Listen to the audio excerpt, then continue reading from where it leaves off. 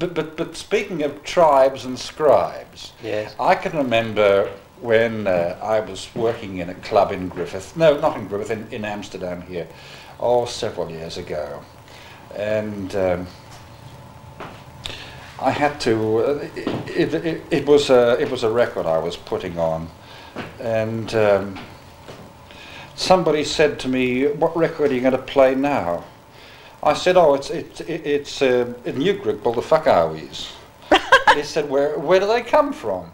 I said, "I don't know." I said, "Probably from Africa," and he said, "Well, have you had the record long?" I said, "No, I bought it at the record shop with just a few other ones," and he said, "Well, you're going to play it for us?"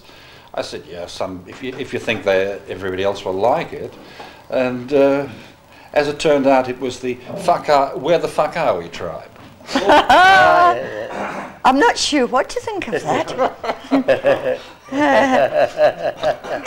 I'm sorry, I can't tell jokes like Harry. I mean, that's his department, you know. Well,